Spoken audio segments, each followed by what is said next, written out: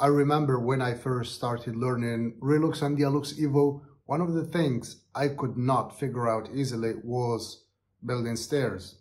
So this video is for you if you are having the same issue. Let's get into it. Interior with cut plan. Enter the project information. Okay, it's an interior scene and we want to construct in top view. The height here is 2.4 meters. Next, bring the plan. The units are correct. Next, rotation is correct. Next. I will build the staircase room. Enter.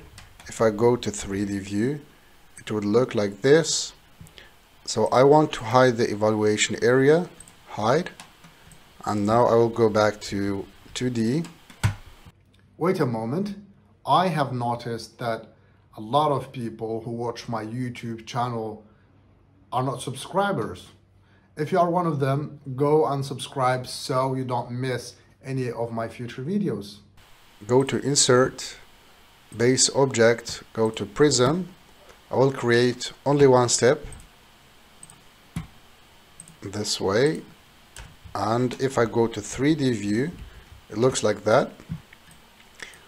It's so high, and we have here 15 steps. 15 steps, I mean 2 meters, 0.4, that is the height of our room, divided by 15 to know the height of every step.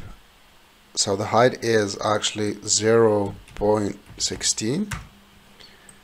Now we have a lot of options to create our stair, but the best way and the easiest way is actually to select the step, to right click and to create a group, go to 3D row, and then the stair is almost finished.